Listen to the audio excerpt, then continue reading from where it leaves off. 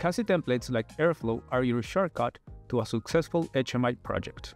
One thing you will want to adjust for your HVAC implementation is the control for temperature and fan speed. Easy. Start Kanzi and open the template. Then in the node tree, go to Screen, then Resolution Scaler, then Root Page. There are two nodes here to consider.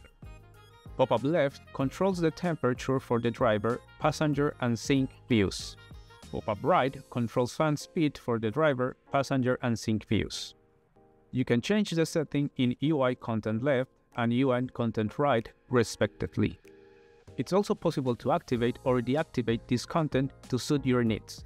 This is controlled in the UI Content Activation prefab, under UI Content Activation Left State Manager and UI Content Activation Right State Manager. And there you go. That's how you can control the temperature and fan speed in Airflow template for Kanzi.